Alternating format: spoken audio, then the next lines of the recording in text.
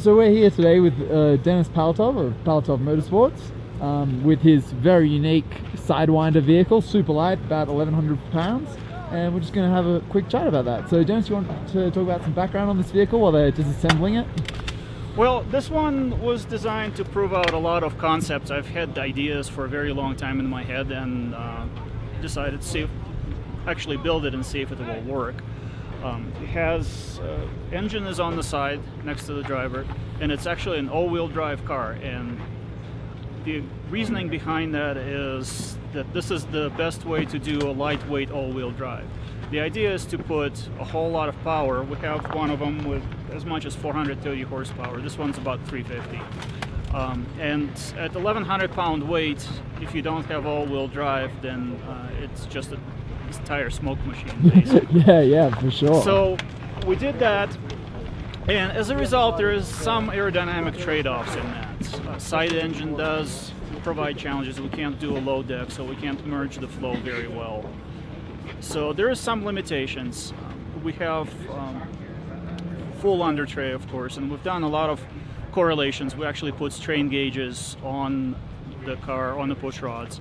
We measured downforce at the various speeds, and we decided to mostly do it at 100 miles an hour. It's a good realistic number. You'll see a lot of people quoting downforce at like 200. Well, you know, we never go 200, yeah. So it doesn't really matter. And at 100, it's fast enough to where aero actually matters, but it's also within the realistic realm. So we do everything at that.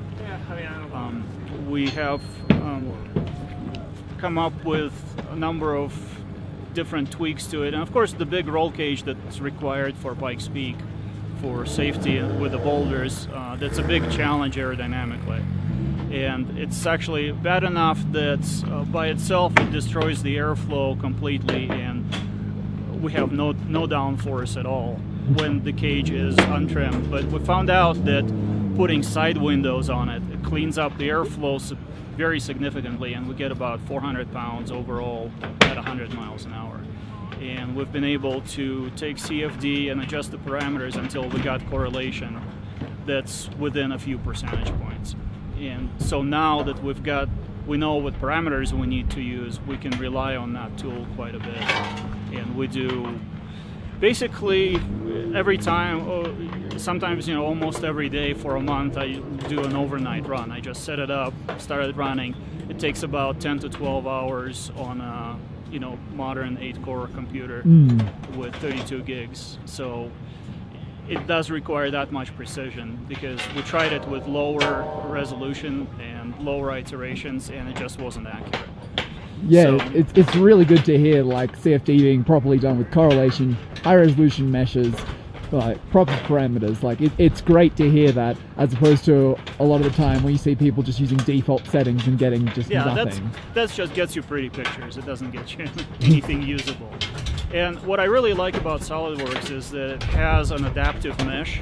It will actually refine its mesh based on the results so far. Oh, so you use full mesh refinement in like the regions of the vortex cores, stuff like that? Yeah, and it does, it basically, it's an automated meshing tool, but of course it's an iterative, and you have to set up certain iterations. So we have, on a typical run, I'll set it up to refine the mesh 5 or 6 times at different spots. And it would be probably 300-400 passes that it does, and throughout that we'll do mesh refinement.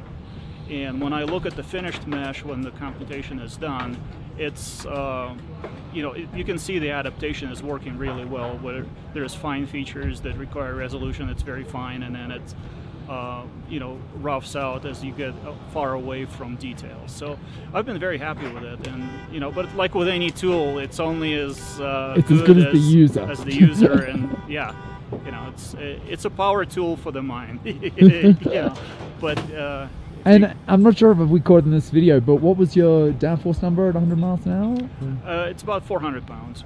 At 100 miles. At 100 miles an hour. Yeah. That's great. Well, I wish you the best of luck in the race on Sunday. Yeah, luck is a big part of it, as you can see. Yeah. Half an hour ago, this was runnable. Yeah, what I have begun to say is that Pikes Peak testing really means that the mountain is testing us. It's not us testing, it's that we're being tested. And yeah, it's a lot of challenges, but it's a lot of fun. It's extremely rewarding. That's why we do it. Great talking to you, Dennis. Cheers. Cheers.